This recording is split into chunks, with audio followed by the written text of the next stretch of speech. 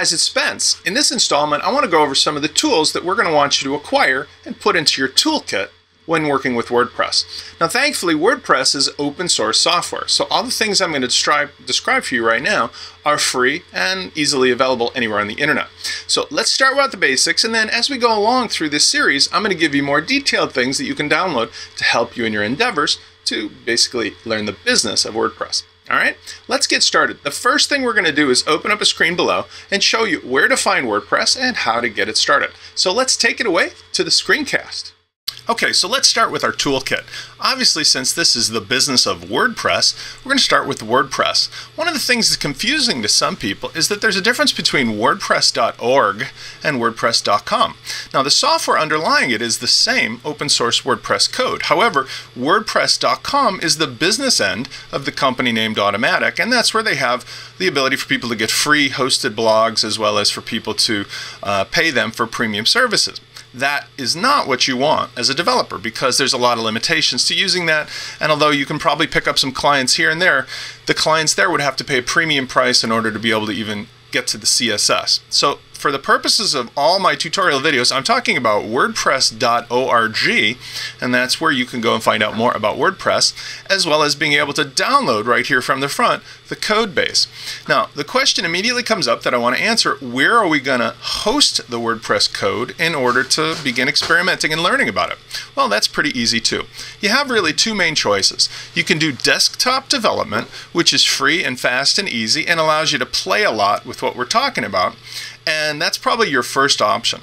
The second option is there's a ton of really inexpensive hosting where you can have it live on a server, and for about $5 a month, for example, using Bluehost or HostGator or a number of other ones, be able to actually work with the code live on a web server that's accessible from your mobile device or from your desktop or from a laptop.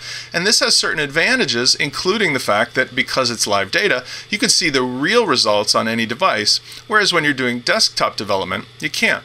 Either way, the choice is yours. Now, what's relevant about this is that whether you go with a host like Bluehost or you go with a desktop installed version for desktop development, my favorite being Bitnami, either way, WordPress comes pre-installed or as part of a quick installer package. So even though you can always get the code back at WordPress.org, you probably won't need to do so because there's an installer here through Softaculous or an installer here through their built-in package. Now, another tool that's going to be absolutely essential is called Firebug. That Firebug is going to allow us to do the things like an X-ray machine does for a doctor. We're going to be able to immediately see inside of the document object model, inside of the structure of how we built the pages, to see how the CSS, which is cascading style sheets, can be manipulated in order to make things look beautiful. Now, I'm imagining most of you have some background doing a little bit of web development and design. Maybe you've worked with Dreamweaver before. Almost assuredly you've worked with some of the Adobe products like Photoshop, etc. This is going to be a new experience for you because most everything we do here is going to be manipulating code. Even though you're not a coder, I assure you, you're going to be able to do some pretty cool stuff with CSS, but in order to get into the guts, we're going to need Firebug, like a doctor needs an X-ray machine, to see what the code is doing. Next, we need a text editor. Now, again, depending on what machine you're on, if you're on a PC or a Mac, you can go with lots of choices. One of the more popular and really powerful is Sublime Text. It's available at sublimetext.com, and these URLs will be in the show notes. This is so powerful because it's really specifically made for people who are doing this kind of work, and it's free to download, and you can try it for as long as you want. It's kind of on an honor system for the trial, and then you can buy it very inexpensively for a few bucks, and it's a really good investment if you're going to do this for a living because of all the powerful features. I am not preferential though. You could use Smoltron, you can use a number of other types of text editors, whatever your favorite.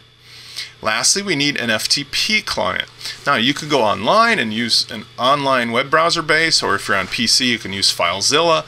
I happen to think CyberDuck is a very good one. I use Transmit myself. Whatever your preference, these are the core tools we need. All right? WordPress, a hosted environment, Firebug, a text editor, and an FTP program. Kind of like a carpenter needs a hammer and a saw and some nails and maybe a tape measure. These are the things that are going to be used again and again and again and again. Now, in the next video, I'm going to show you what's the difference between going with a hosted environment to work on or a desktop version to work on. Both of them have their merits and both of them will be useful to you, so you might be able to use both of them.